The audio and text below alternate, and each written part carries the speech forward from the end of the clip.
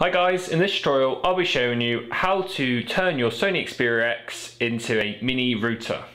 Now for doing this, basically we're going to turn your phone into a portable hotspot, which allows for other devices to connect to it and share your internet connection.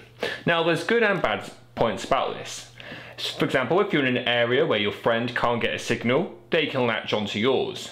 But remember, if that's the case, two of you will be sharing the same connection, which means that if you're on a limited contract with data, then this may not be the best option for you to use.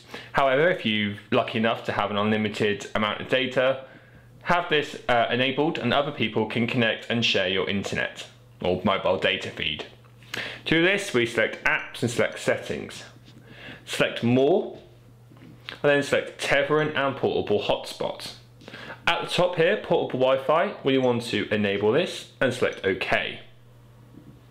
From there, settings. And at the top you'll find the configure Wi-Fi hotspot. Here you can give it a name. So for example, when you're searching for a Wi-Fi network,